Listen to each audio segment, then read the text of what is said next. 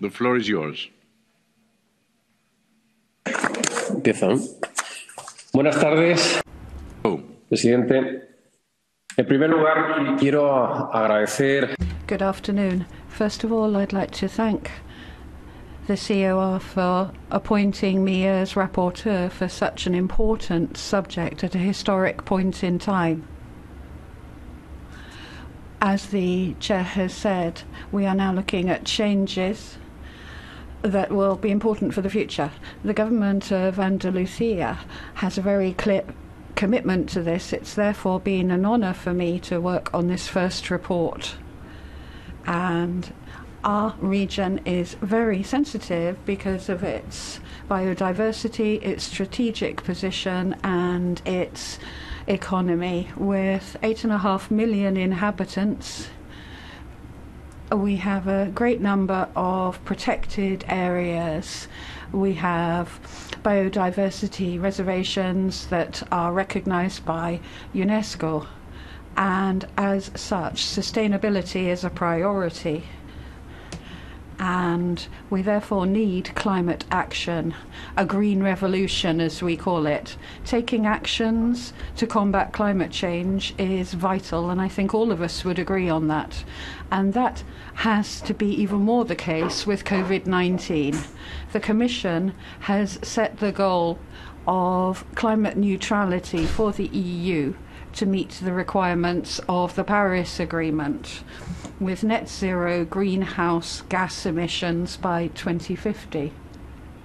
As regional and local authorities, I think we need to be supporting the European Union taking these steps to meet this global challenge. The European Commission also has put forward the Green Deal as a roadmap to a society with a much more sustainable way of life. The Green Deal and the climate legislation of the EU will be used to achieve climate neutrality. Having said that, all of this trajectory has to be achieved by leaving nobody behind in a fair fashion.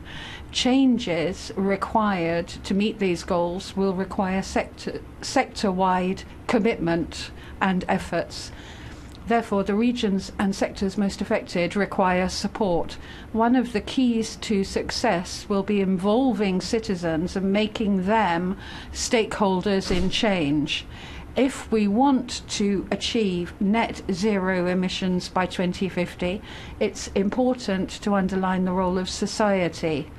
Ethical behaviour and solidarity from citizens will help us to achieve this common European goal.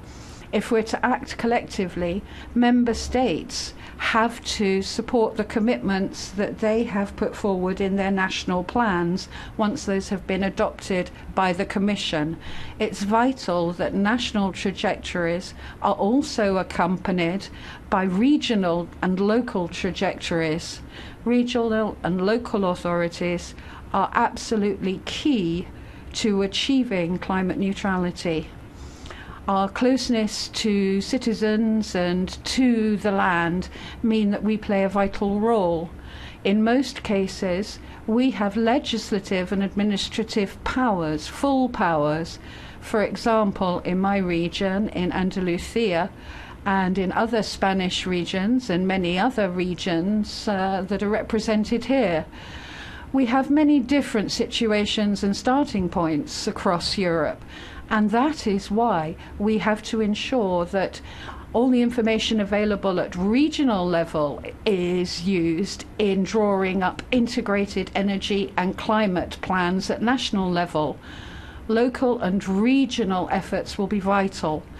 But if we want to guarantee that our efforts are successful, we also have to ensure that climate neutrality as a goal is compatible with the economic development of our regions.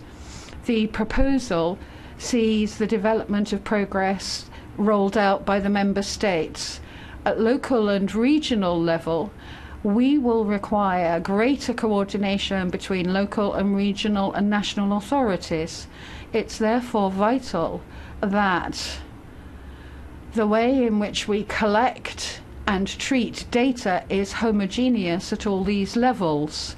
The opinion is trying to reflect all of the arguments that have been put forward on our opinion and underscores how important local and regional efforts will be. The members of this committee, I know, will be supporting this opinion, and I'd like to thank them too for any amendments put forward to enrich the opinion. The opinion was adopted in the EMPLEG committee with a great deal of consensus. Now we have 19 amendments that are going to be tabled and voted on. Now, on those that were put forward in the ENVI committee and in plenary, there are two that are particularly important. And if I can briefly touch on those. On nuclear energy, the position of each member of the COR is clear. But above and beyond political positions, we have to take into account what is laid down in the treaties.